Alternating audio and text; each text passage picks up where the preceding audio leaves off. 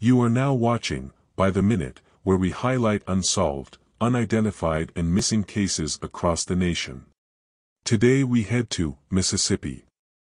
Waveland, Mississippi. November 29, 2015. In the early morning hours between 3 to 4 a.m. Jason Duffy would be met with unknown intruders who kicked down his front door at his home located on Dick Street. The suspects would enter Jason's home, shoot him multiple times in the head execution style. Jason would be transported to the hospital where he would succumb to his injuries. Authorities believe that Jason was targeted and the shooting was drug-related. The suspects were caught on surveillance walking towards Jason's home around 3:36 a.m. They were later seen running away minutes after the gunfire. Watch this video of the suspects to see if they look familiar.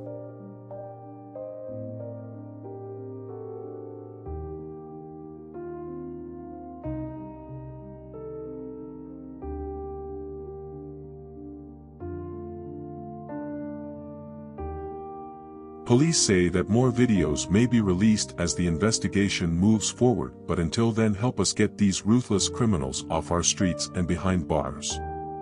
Submit tips to Waveland Police or Crime Stoppers. Leakesville, Mississippi. August 23, 1987. Edith Hillman, 59, at the time would be reported missing and being abducted from her home Sunday afternoon in 1987. Police would find Edith's car, a blue four-door 1979 Toyota Corolla, parked in the front parking lot of Forest's General Hospital in Hattiesburg. Police would also discover blood in her back seat. Authorities believe Edith was taken against her will, and at this time few details are available about this case. Edith Hillman, 59, at the time would be reported missing and being abducted from her home Sunday afternoon in 1987. Edith has a cesarean scar, pierced ears, and she speaks with a German accent. If you have any tips about this case, please contact Greene County Sheriff's Office. Lauderdale, Mississippi. June 14, 1997.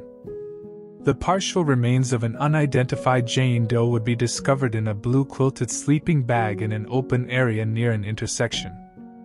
Examiners have determined our Jane Doe to be a white female, between the ages of 25 to 35, 5 feet 3 inches and 125 pounds, with brown hair and highlights. She was found wearing a Harley-Davidson tank top, a plaid flannel, light-colored jogging pants, a leather necklace with a dream catcher, and a gold necklace with a green stone attached to it. At this time, we do not have pictures available of our Jane Doe, but her identity can come to the light with tips from our community. Someone out there is missing their family member, and together, we can get answers. That gets us one step closer to justice for our Jane Doe. If you have any tips about the identity of our victim, please contact the Mississippi State Medical Examiner's Office. In the state of Mississippi, the chances of being a victim of a violent crime are 1 in 394. In a year, Mississippi's violent crime rate has decreased from 2.9 to 2.4. Mississippi still ranks number 2 in most dangerous states and has the highest unemployment rate in the country. The best way we can keep our communities safe is by coming together and protecting each other. When one is hurt, we all feel that pain, so together, we all stand. No one is above the law, and when people who commit crime know the entire community is bonded together, we help reduce the crime rates.